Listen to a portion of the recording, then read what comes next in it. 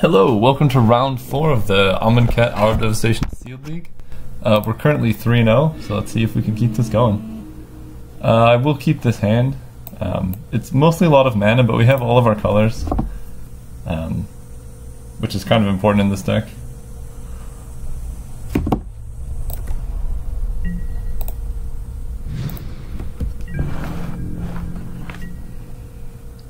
Okay. So green is fine. We really need to find a way to get cards into our graveyard for countervailing winds. It's possible we end up just having to cycle it away, especially if we just keep drawing lands, which is the risk of playing this hand. Okay, that's I think that's swamp. Well, actually, probably any land was the worst draw in our deck, because this Manolith lets us play any spell we can draw. The main reason I'm able to keep a hand like this is... what is that? Oh, sure. The main reason I'm able to keep a hand like this is we have two very powerful board wipes in our deck. And so, you know, even if our opponent can build up a pretty strong board presence pretty quick, we're just drawing to such powerful cards that it doesn't matter so much. Yeah, so I think here we wait one more turn. I mean, it's just a 2-2 and we can take a bit more damage. Maybe we can even wait more than one turn, but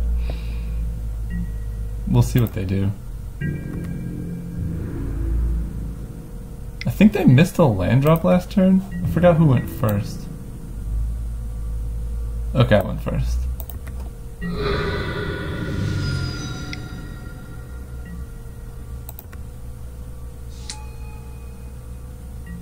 Okay.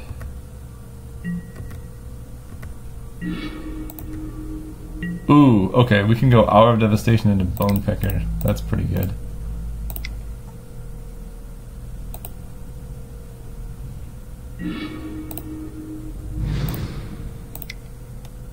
See, this deck's great.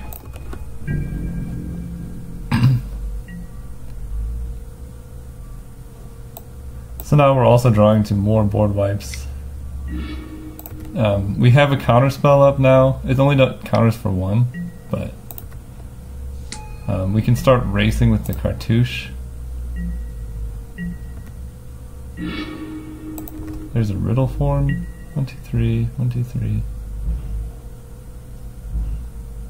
I think I'm just gonna play the cartouche and the next turn play the riddle form.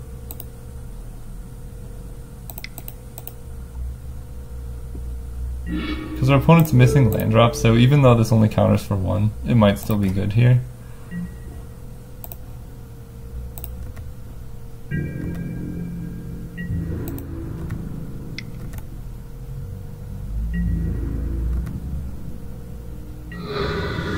I play my land.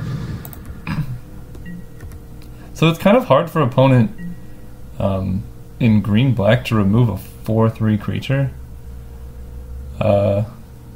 What I'm thinking is maybe they have like Final Reward, or that card they have to put a -1/-1 counter on their guy, which would kill it. So I think we're in a pretty good position here. And even if they do kill it, then we have Riddle Form and a bunch of mana to keep scrying every turn, so that's not even bad for us.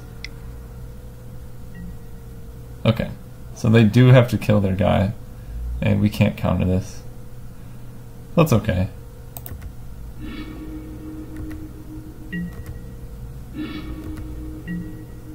Ooh.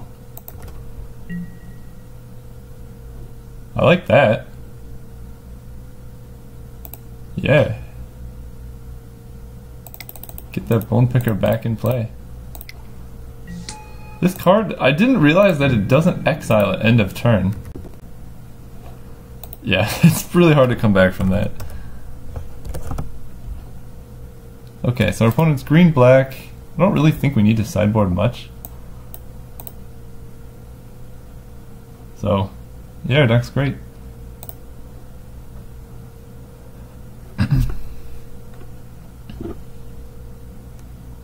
So yeah, you can see, even though we kept a hand with a bunch of mana and we drew a ton of lands, it doesn't matter so much when every spell in your deck is so powerful, except maybe like this guy, but even he allows us to discard lands to draw better cards. Eternal of Harsh Truths.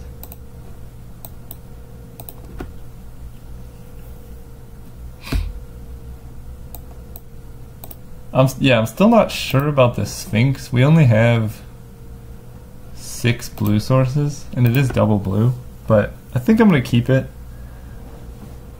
Because it is very powerful. We have like maybe 2 cycling cards, but just a 5 mana 4/4 flyer is really hard for people to beat, especially in green.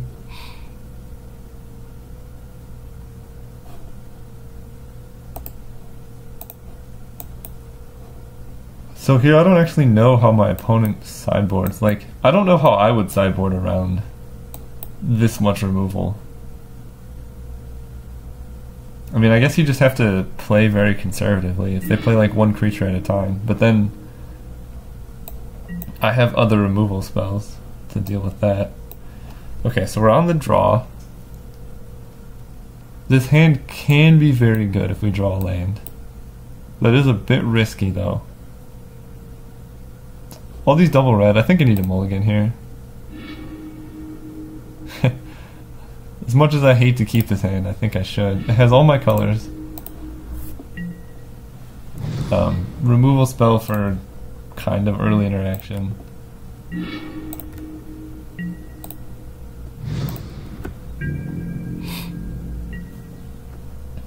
But just most importantly, having all my colors in this deck is very important. Yeah, see, our opponent's playing Rune Rat, which it does 1 damage to us, and then eventually we can just kill it with the cartouche. Ooh. That's a really good card.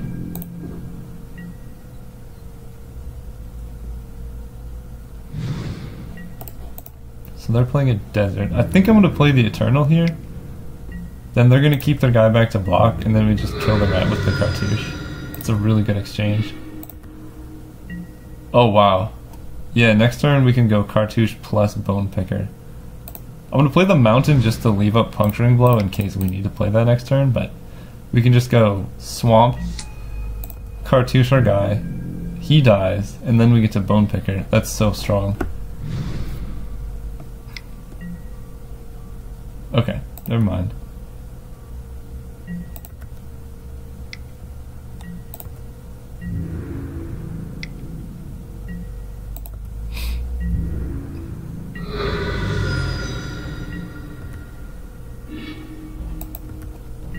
Well, this Paincaster is good enough. So yeah, I'm going to wait on this cartouche. I think I'm going to play this extra mountain. Because if we discard, I think I probably will discard this swamp. And I'm going to keep open red.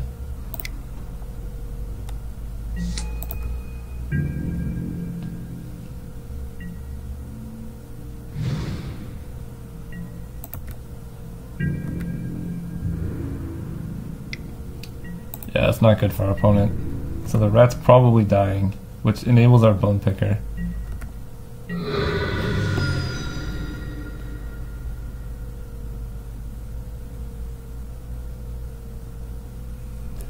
Interesting to note, puncturing blow, bone picker, not really a combo. No! Well, we still traded 2 for 1.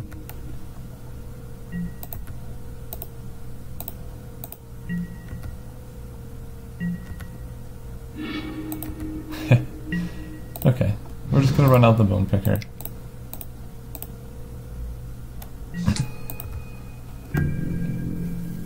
Because they, you know, had to waste a premium removal spell plus their creature to kill my 3-drop. So we got a lot of mana advantage and card advantage.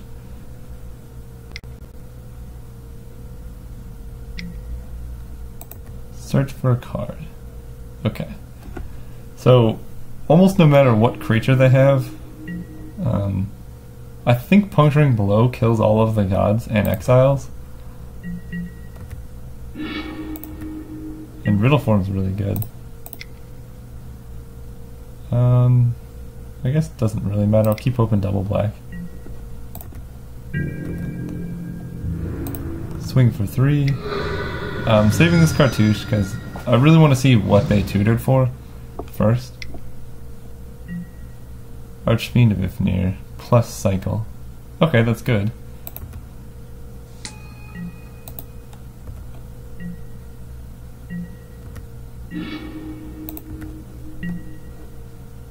So we're going to Puncturing Blow the Archfiend.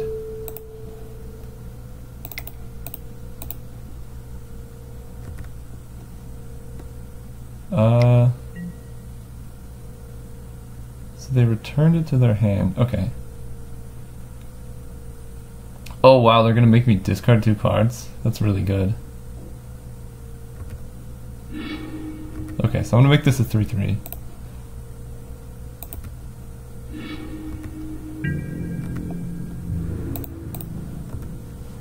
Yeah, so I really hope they just cast Archfiend and don't make me discard cards, but that seems safer. Yeah. Get rid of the cards in my hand first.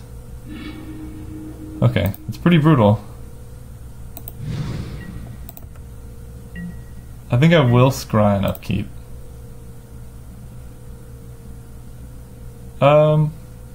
No. If I find a counterspell, I want to have it up. Or that. 7? Okay.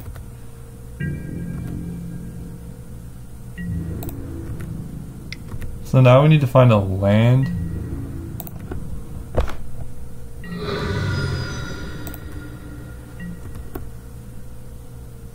So my opponent plays Archfiend. He can't even really take this 3.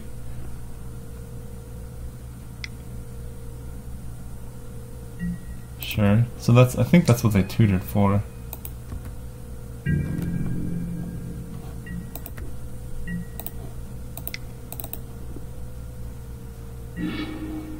Island. Yeah, I think I'll play it.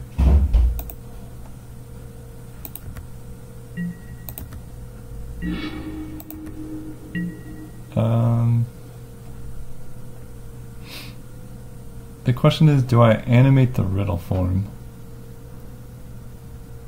They can only really have 1 cycling card. I think the answer is yes.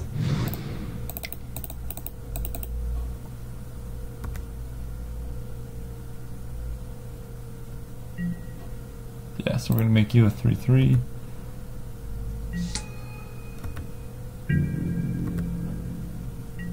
Make a 4/4.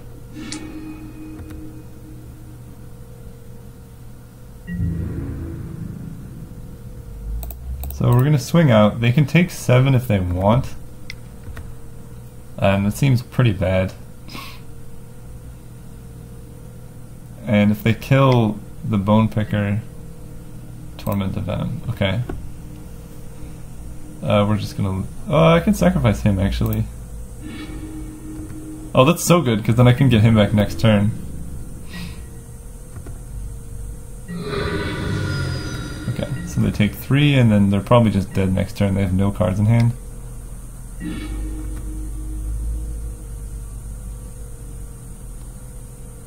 Alright, we got there.